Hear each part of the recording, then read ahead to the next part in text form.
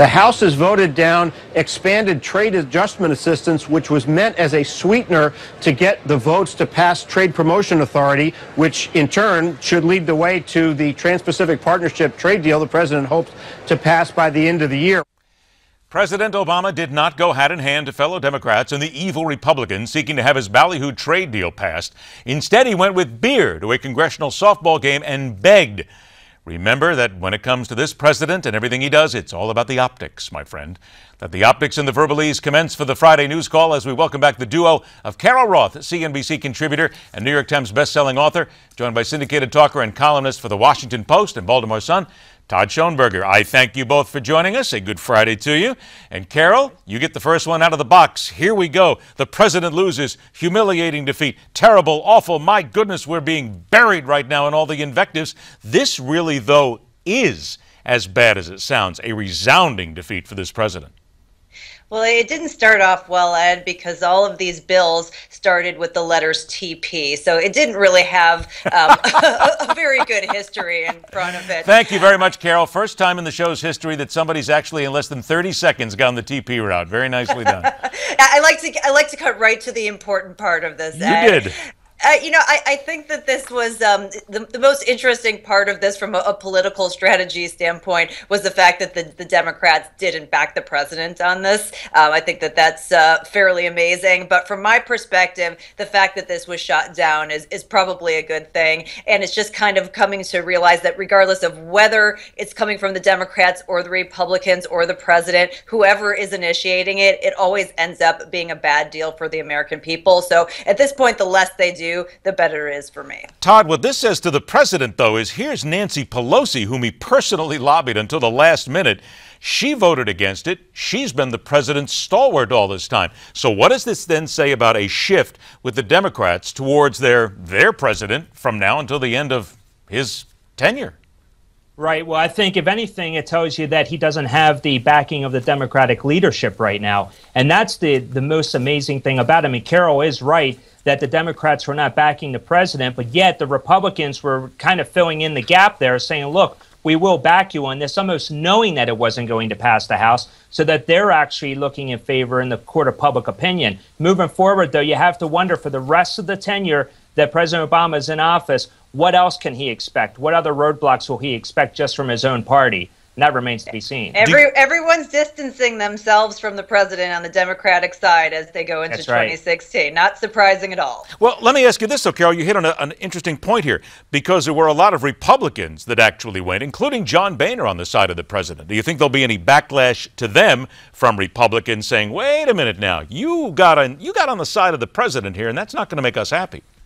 I think in this particular case, because of all the corporate implications, and that's the fact, those are the ones who are funding these guys, there probably won't be a backlash. In theory, in the court of public opinion, there might be, but given where their funding is coming from, I would imagine on this particular situation, you won't get that backlash. All right, let's talk about something interesting when it comes down to a court of public opinion. Here's a young lady, Rachel Dolezal. She is the head of the NAACP in Spokane, Washington.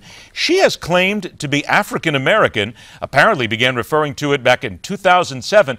Carol, she's white. She's not even close. Her parents turned her in. What do we have to think, though, about somebody who wants to be seen as black to be involved here? Something's going on here. I think you should be able to identify in any way you want to. In fact, as a little kid, I identified as a multi-billionaire and a baroness. And for the first time on this program, Ed, I am going to claim the stake to those. So if you could please in the future refer to me as a baroness and as a multi-billionaire, I would really appreciate this.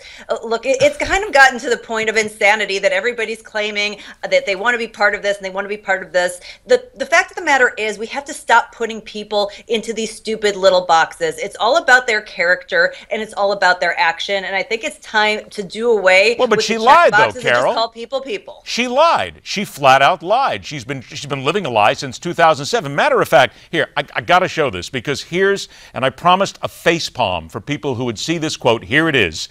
The question is not as easy as it seems. There's a lot of complexities, and I don't know that everyone would understand that. Here it is. We're all from the African continent. Todd. Look, if Elizabeth Warren can be Native American, why can she not be African American? I don't understand. It's a lie. It's a lie. Todd, please back me up on this. Is this not a lie?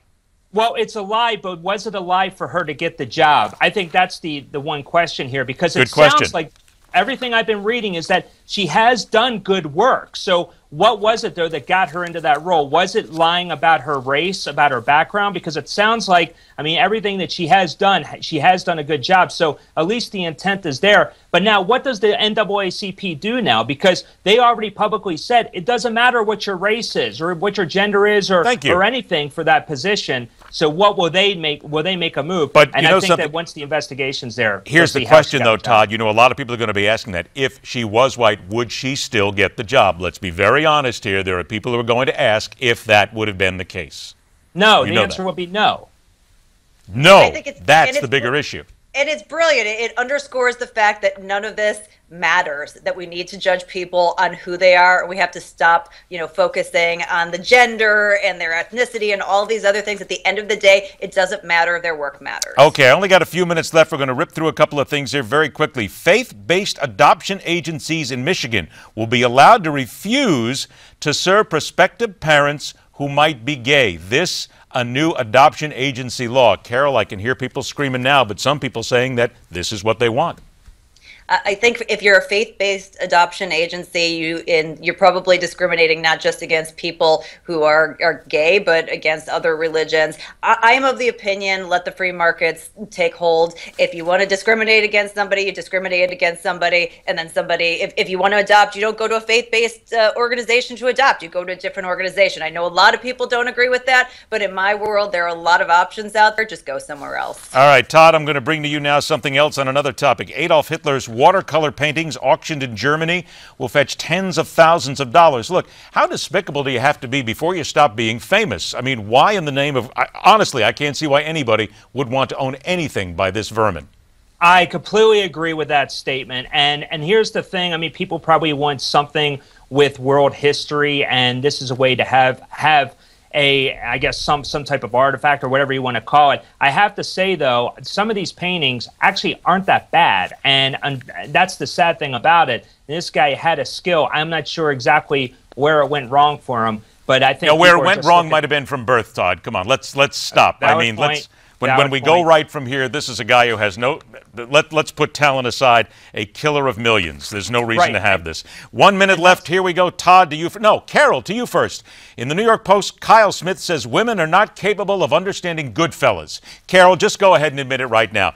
You're a woman. You don't like Goodfellas. You just don't get it, okay? Yeah, I can't wait to see this author at my next Mensa chapter meeting and understand not only why I don't understand Goodfellas, which is one of my top 10 favorite movies of all times, but perhaps why I don't understand hockey or football, and I should be doing more scrapbooking. Well, because it says women are the sensitivity police, and you don't like guys being tough and they don't work and all they do is go out and be good guys. Obviously, this guy does not get out much and doesn't know very many women. It's one of my favorite movies. Never rat your friends out and keep your mouth shut, and he did not keep his mouth shut. Goodfellas rule number one. What do you think, Todd? 20 seconds.